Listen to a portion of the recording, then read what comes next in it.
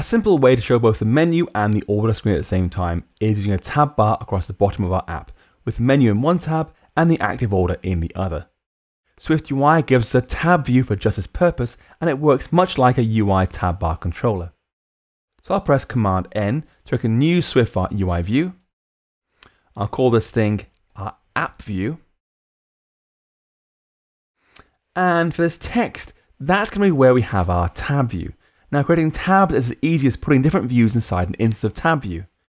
But in order to add an image and text to the tab bar item of each view, we must use the tabItem modifier. Let's start with the code.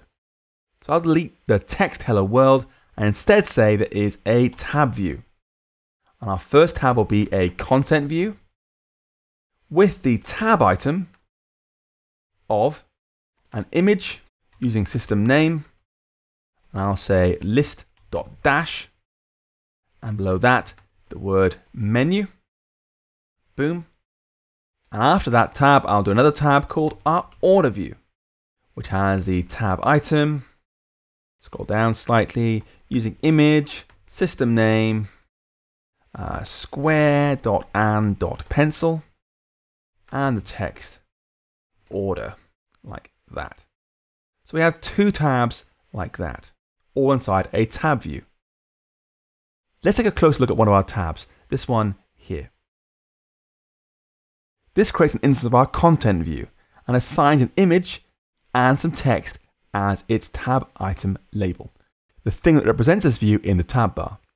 The image is made using the system name initializer, which lets us load images from the built-in SF symbols icon set.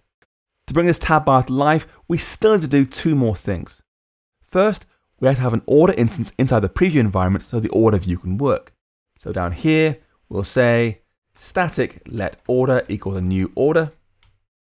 And our app view has .environment object that order.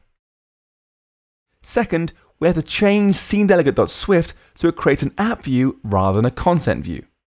So in our project navigator, I'll go to SceneDelegate, find this line of code here, make a content view, and replace it with an app view instead. And now, at last, you should be able to press Command R to build and run your app. Let's find out.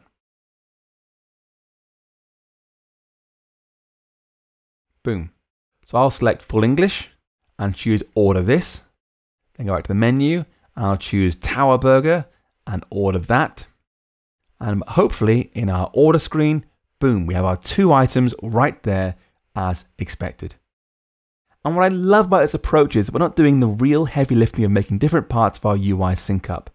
The observable object protocol and @environmentObject attribute are making sure all parts of our UI stay up to date.